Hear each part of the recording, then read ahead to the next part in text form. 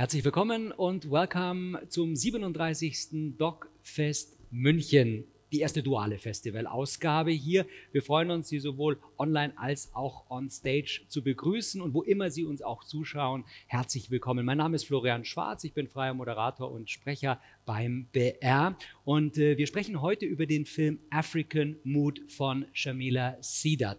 Der Teil unseres Programmes ist eine Produktion aus Südafrika und Finnland und wir zeigen ihn in der Reihe Doc Network Africa, African Encounters.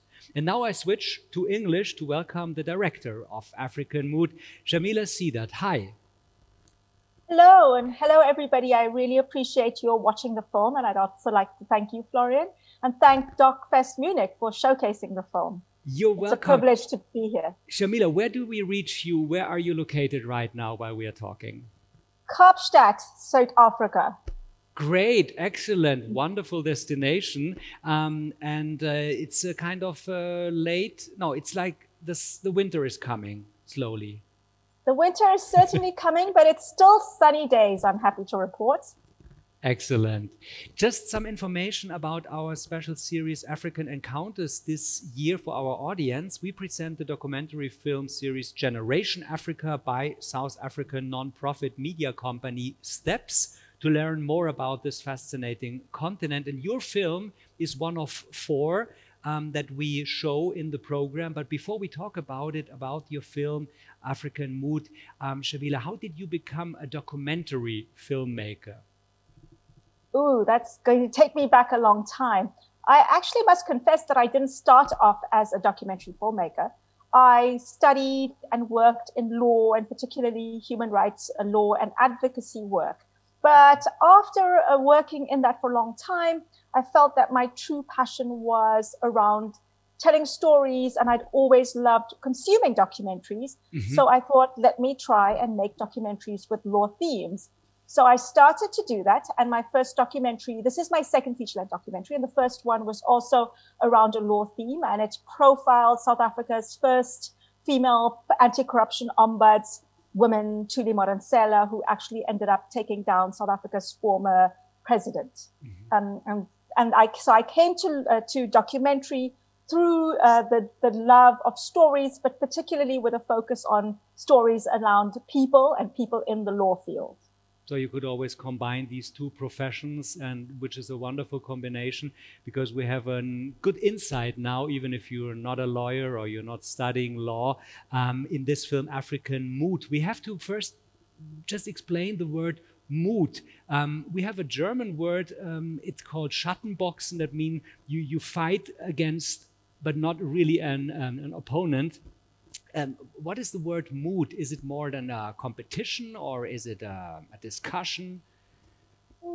Interesting question, and you've raised some different meanings of moots, which there are there. But basically in the law world, moot is a simulated court case. So it is a court case scenario, and it gives people the conditions of a trial where you argue for the defense and for the accused.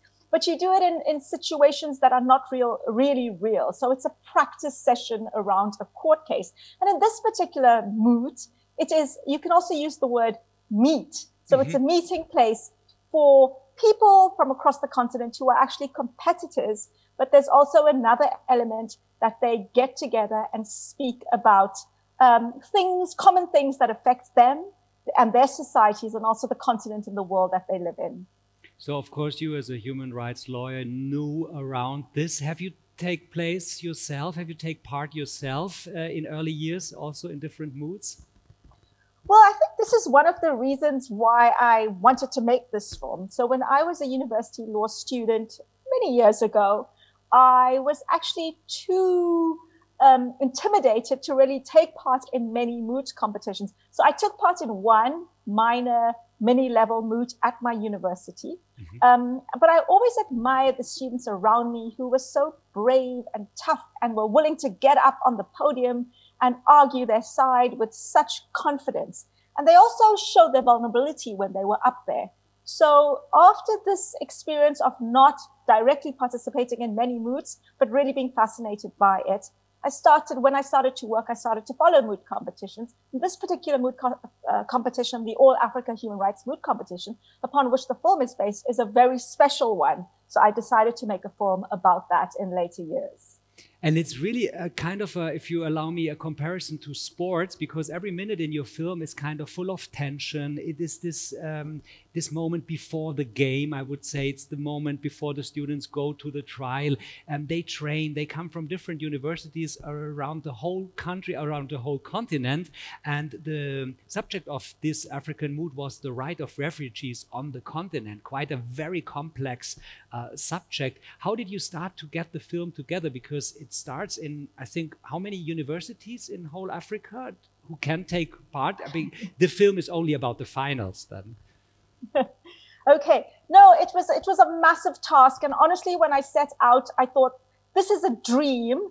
Let's see if it's a challenge. Let's see if we can pull it through. But I must say, so basically, just to give you some background around the competition, there are universities all across the continent who take part in this competition. And before you even get to qualify for the competition at your own universities, you have to beat other students to be the team that represents the university to go to this competition. So this competition has started in 1992. It's the biggest Pan-African gathering of law students, of academics, of human rights practitioners on the continent. And it's really turned into a big tradition. So how we started off is we got in touch with the Moot organizers, which is at the Center for Human Rights at the University of Pretoria, and they put us in touch with 60 universities across the continent. And through this process, I sat in Cape Town and got onto the phone, got students' WhatsApp messages who were about to qualify, and started chatting to them on the phone. And that's what led to a process where we could whittle things down and actually try our best to meet students at the university face to face and work towards finding characters and joining them in the experience of the moot competition. But I have to say that it was also the cooperation of many universities across the African continent who also wanted to showcase the resourcefulness of their students, who said, let's also be very open and see how we can work with you. So from there started this process of whittling down characters who would come to the competition in Botswana that we profiled during the week before and after the competition. How long did it take to take all these characters into your protagonists, when you say, okay, these are the 8-10 students that I will accompany through my film? Well, I would have personally, I like films and research periods that take a long time. So a big challenge here was that time was ticking. So from the time students are chosen, it varies across universities. Some universities chose students a few months before the competition. Others chose students 3 weeks before the competition was to happen. So we worked with all these different contingencies. So we were lucky that, and another element in making a film about a competition, of course, is that there's so much unpredictability. Things were happening very quick. We don't know which teams were actually going to win and be in the finals of the competition. From the outset, we weren't sure whether the teams that we were choosing to follow were the ones that we could follow through to the end of the competition. We hoped that there would be some of them. And through research and luck, I think we managed to choose some that did end up being in the finals. And we were very lucky with the team from Uganda, Makerere University. We filmed them from very early on in the competition. So basically, we started filming characters before the competition, some a couple of months, some a couple of weeks. But we also picked up new characters when we got to Botswana and met them for the first time. And of course, the characters that you see in the film aren't the only characters that we filmed with. Unfortunately, not everybody could make it into a film like this. Excellent. In Botswana was the final. That's where the showdown, if you can say, takes place, the big trial then. And you have the teams from Uganda, from Kenya, from Egypt and South Africa.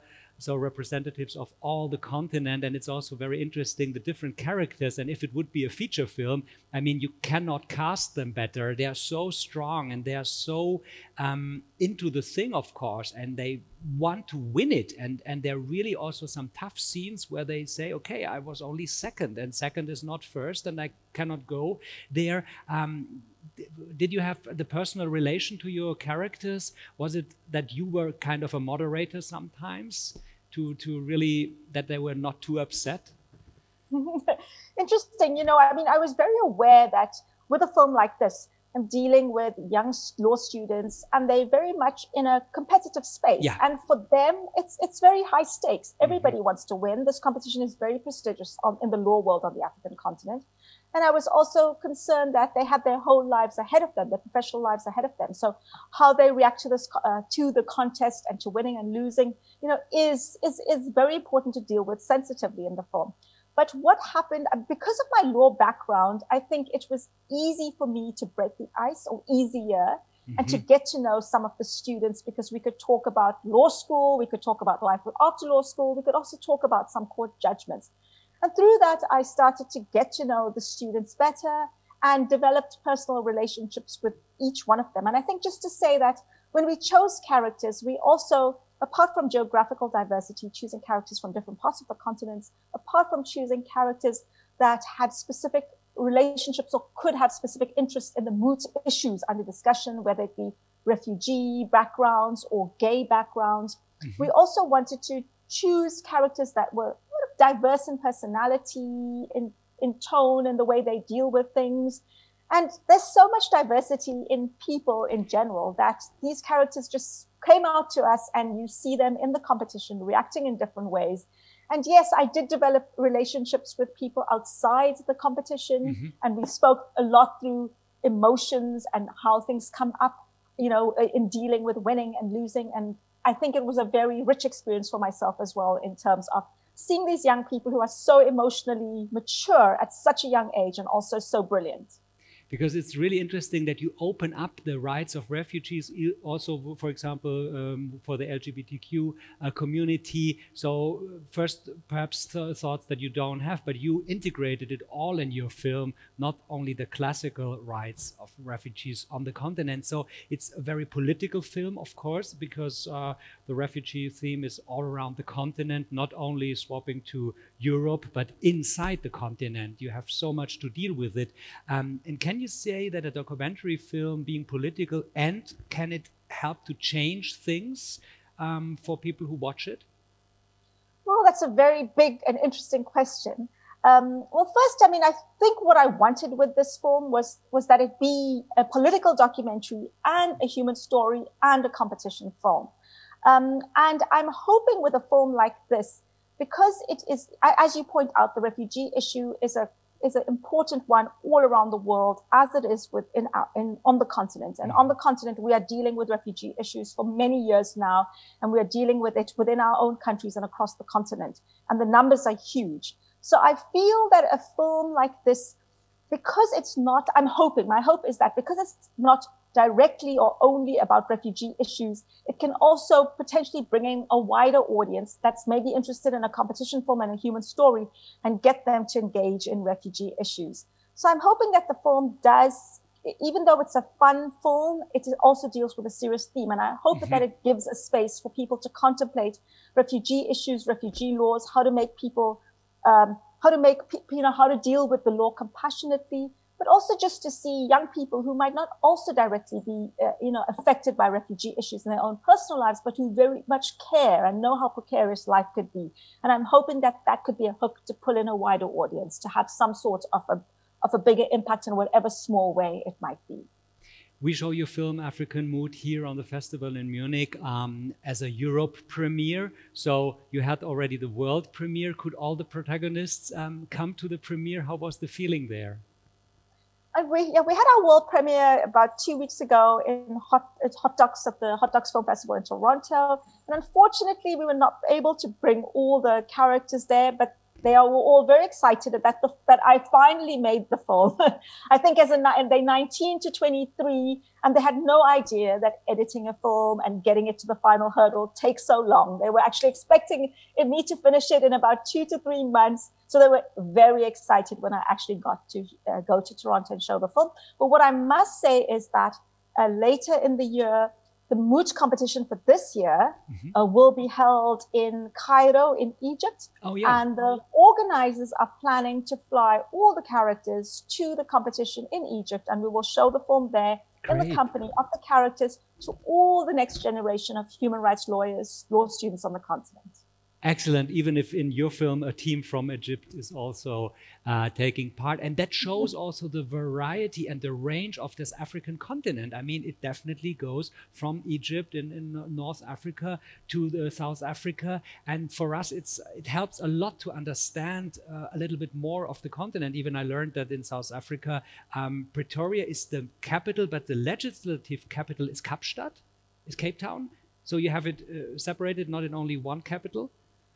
Yeah, there used to be three capitals. The judicial capital and parliament buildings are in Cape Town, and everybody wants parliament to stay in Cape Town, and the government ministers. So it was done as a compromise to have three different centers, and we still have the legacy of it.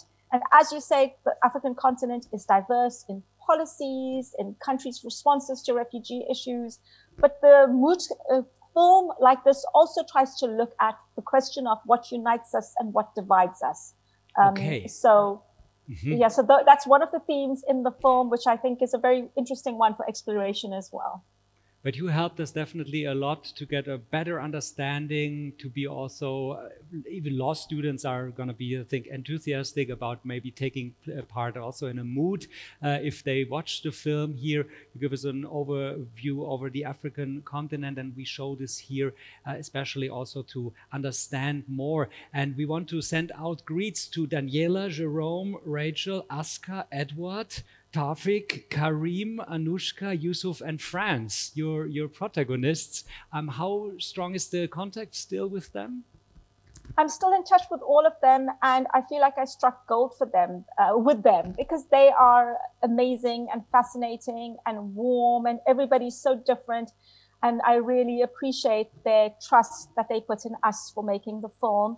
And you know, it's in many ways it's a small film. It's not about a big issue. It's not about a big topic. It's just about young people, you know, in an intellectual exercise. And I'm really happy that all of you out there have taken the time to watch it. And I hope that you liked it. And yeah, I hope that you get something out of it. And thank you so much also for raising all the issues and that you have raised in the film. It's really good to hear and to speak about the film. Very, very nice. And it's really nicely placed also in our festival here. It fits perfectly in the festival. Is there a TV screening planned after the festival season? Yes, the film will show at further festivals, and it will also show on several television stations. There is a plan for it to show at several television stations. And what can we expect next from you, Shameela?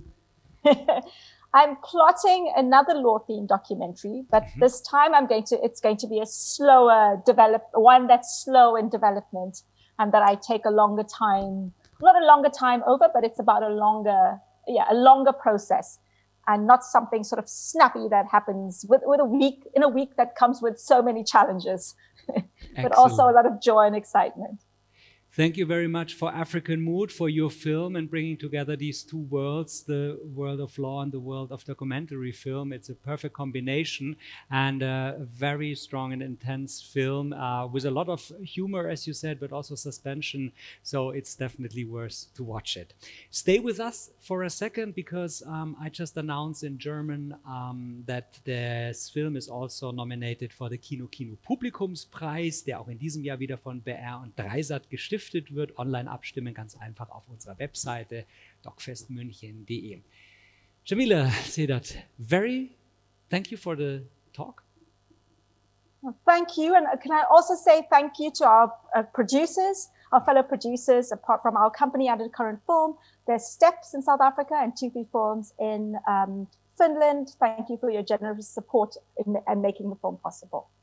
Excellent. Yeah, South African-Finland combination. Very interesting. Thanks a lot. Best greets to South Africa, and good luck for the next festivals and for your film, and also for the future.